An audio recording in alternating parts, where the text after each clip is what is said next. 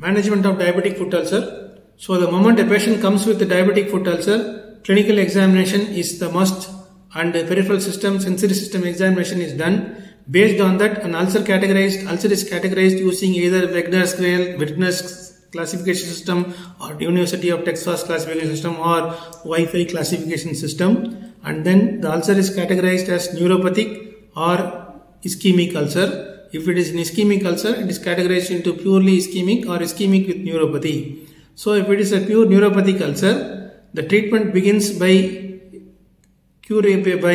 patient ulcer should be completely, the infection in the ulcer should be treated with appropriate antibiotics based on the culture sensitivity. The pressure points are eliminated by using proper footwear after assessing the pressure points. Then the patient should be on either total contact cast or offloading shoes, and along with the dressings and it should be followed up for 4 weeks. At the end of the 4 weeks, if healing has occurred very well, the patient should be encouraged to follow how to manage at home, how to take care of their foot, self-examination of the foot and their footwear. If the healing has not occurred at the end of the 4 weeks, then other therapies, which includes topical biological therapies, vacuum assisted pressure dressings, autologous skin transplantation, hyperbaric oxygen therapy, and alpigraft, dermagraft are all used as a choice for treatment in those patients who are having a chronic non-healing neuropathic ulcer. So in case of patients who are having angiopathic or angioneuropathic foot ulcer, the immediate treatment will be the infection control, that is done based on the pus culture and sensitivity, along with localized wound debridement, and the patient should be immediately referred to the vascular surgeon for revascularization procedures. So first step in wound management, diabetic wound management begins with managing the wound. So it is the abbreviation used is T-DIME. T includes tissue and non-tissue, non-viable or deficient. It includes removal of all the dead debris, all the dead tissues has to be removed. D for debridement. All the dead tissues that are present in the ulcer has to be removed. I is for infection control and inflammation control. This can be bacteria accounts for most of the common cause for prolonged inflammation. Appropriate antimicrobial should be chosen based on the culture sensitivity. Moisture imbalance. It has been noted that any ulcer that is kept open, it will reduce the surface temperature of the ulcer, which can delay the wound healing. So closure of the diabetic foot ulcer is very important. If proper moisture is retained, the ulcer healing can improve. Then edge of the wound are non-advancing or undermined. Non-migrating keratinocytes and non-responsive wound cells are managed by the help of biological agents and adjuvant therapies and debridement, which can stimulate the keratinocyte migration. Wound dressings. Wound dressings is a separate and a large topic for today's discussion, but I am going to sum up shortly how practically you can use a diabetic foot dressings. So when a patient is coming with a diabetic foot ulcer, either you are going to see the diabetic foot ulcer with a worsened neuropathic or worst in ischemia, or with worst in spreading infection, or there will be an ulcer that is non-infected and persistent for a long duration. So based on the type of infection and the etiology, the dressings are chosen. I will give an idea of how a dressing has to be chosen. A dressing can be either passive dressing or an active dressing. Passive dressing, the name itself tells that the dressing will cover the wound. it will take care of moisture to some extent. It can absorb some amount of exudates, and it can prevent hypothermia, but it will never interact with any phases of wound healing. Whereas interactive dressing means those dressings that will exactly act on the wound, either by causing auto debridement or increasing the granulation tissue formation or epithelialization. So interactive dressings, when to use and how to select these dressings is what we are going to discuss now. Any patient who is having a badly infected foot with necrotic material, debridement, sharp debridement, surgical debridement is the primary treatment of choice. Once the debridement is done, it can be the other choice for this is Maggot's therapy. Boat fly larvae are used for which are being properly kept in the lab, can be placed on the wounds for doing debridement. The other debridement material is this mechanical debridement using Debrisoft or Vasajet can be used. Then for autolytic debridement you can use hydrocolloid and hydrogels. So the initial treatment in a necrotic infected ulcer is main role is for debridement. Once the dead necrotic tissue is removed, then the dressing can be changed. Then it is categorized into deep wounds or shallow wounds. If it is a deep wound, having high exudate, hydrogel or alginates can be a choice. And whereas low exudative wounds, still you can use hydrogel and hydrocolloids. What are the advantages of using hydrogel and hydrocolloids? Hydrogels are nothing but polymers. They have a tendency to absorb large amount of water. So once they absorb large amount of water, they will become a gel-like. The advantage of that is when they come in contact with body fluids, they will absorb all the exudates and they will use all the leukocytes against the wound, and it will cause auto-debriding activity. The advantage of using hydrogel is it retains moisture. Retaining moisture is one of the important part in wound dressing because it promotes wound healing, rapid wound healing by increasing the epithelial migration. Then high exudating wounds where you can use alginates. Alginates are nothing but alginic acids extracted from brown seaweed and brown algae. It contains it is gelled up with sodium or calcium salts. The advantage of using alginates is it can absorb 20 times its size. So large exudating wounds can be taken care by use of alginates. And similarly, one advantage of using alginates is it can also control the minor bleeding ooze that is occurring during dressing. Then in case of shallow wounds, if it is also low exudate or high exudate, again for low exudate you can use hydrogels or hydrocolloid. For high exudate you can use either foam or hydrofiber. For granulating wounds, well-granulating wounds, superficial or deep, the best you can use is hydrogel or hydrocolloids.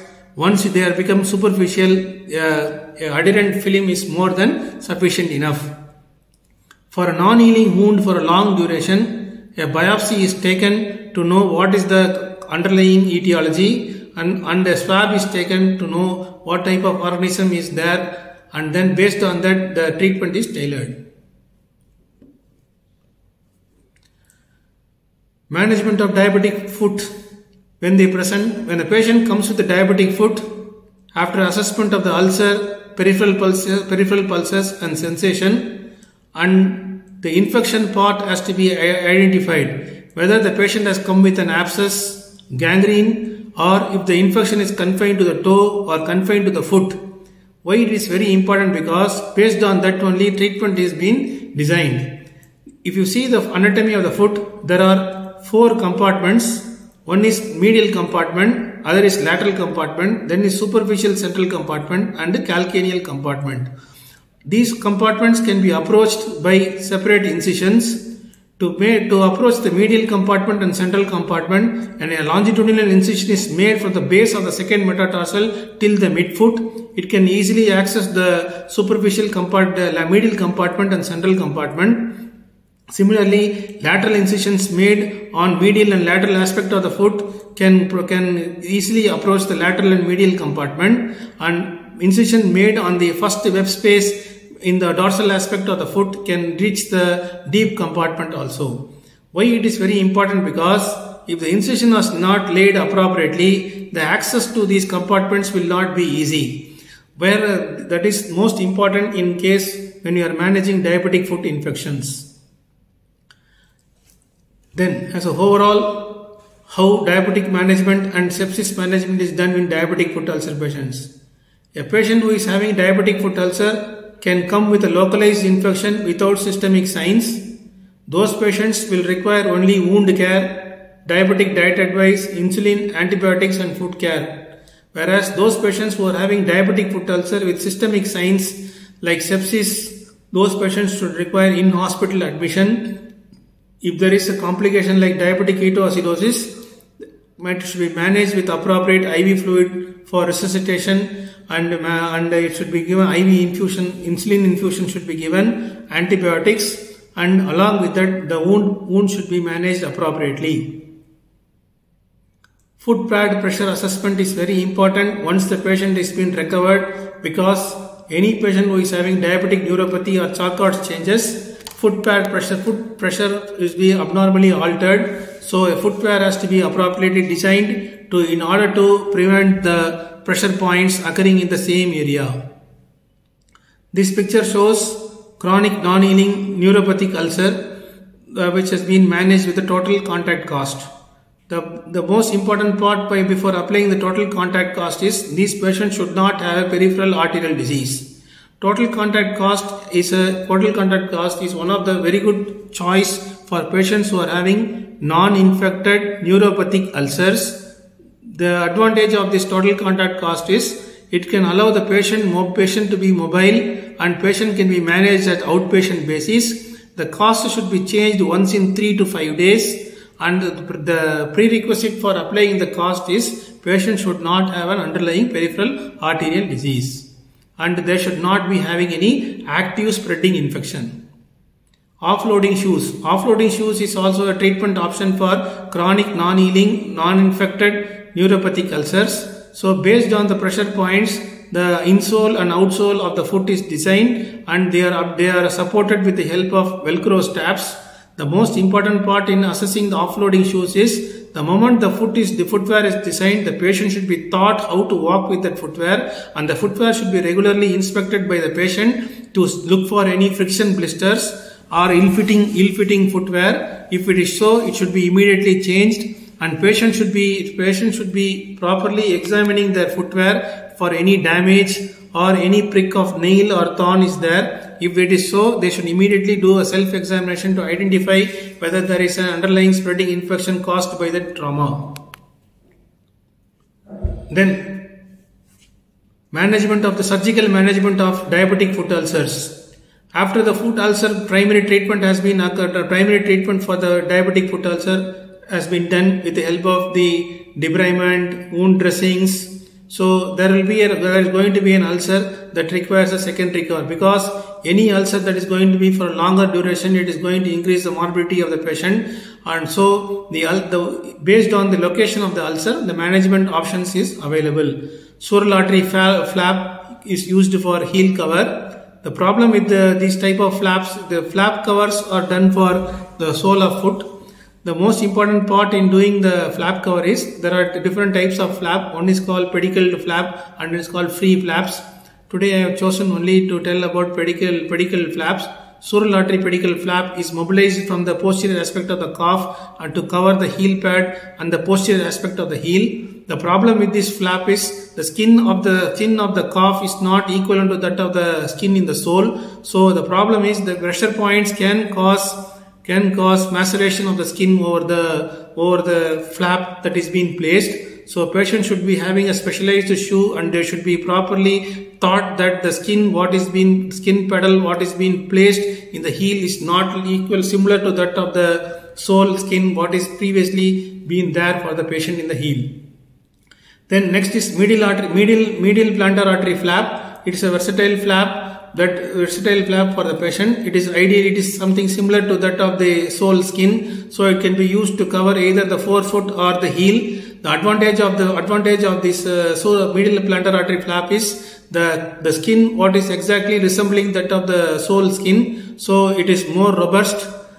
The most important part in placing flap covers in diabetic foot is they should not have an underlying peripheral arterial disease. A patient who is having an underlying peripheral arterial disease are not ideal for flap cover surgeries.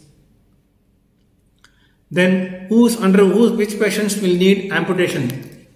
Those patients who are having a non-salvageable foot, or if the patient is having a life-threatening lower limb infection which cannot be managed conservatively, then those foot will land up in amputations.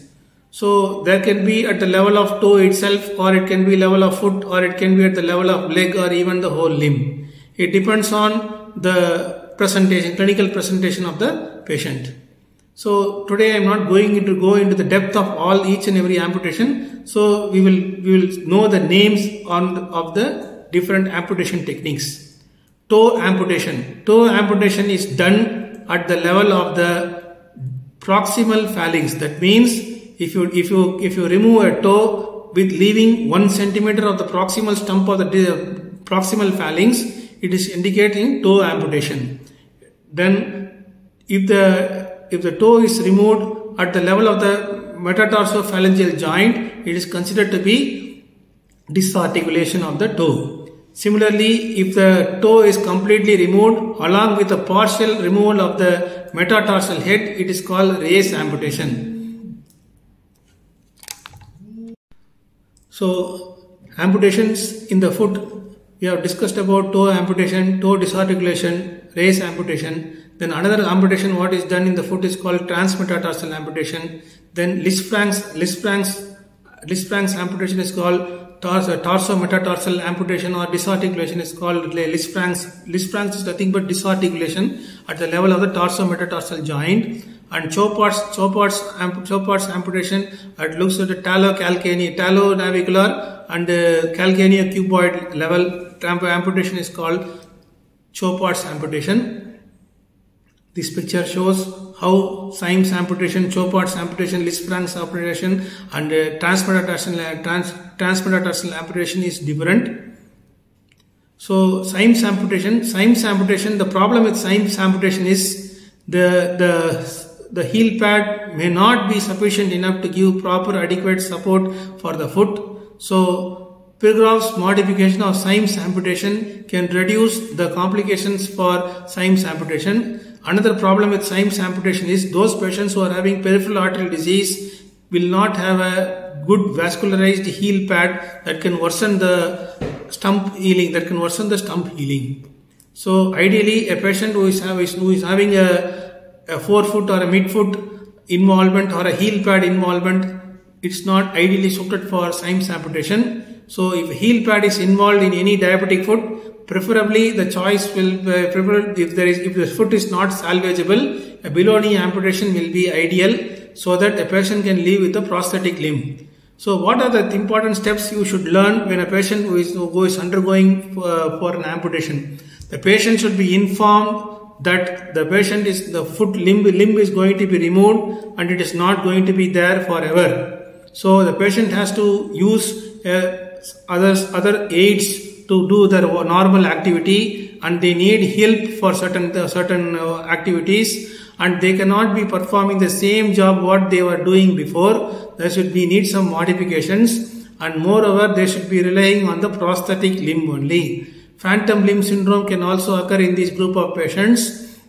So patients should be properly educated that how to live with a prosthetic limb before the amputation is done.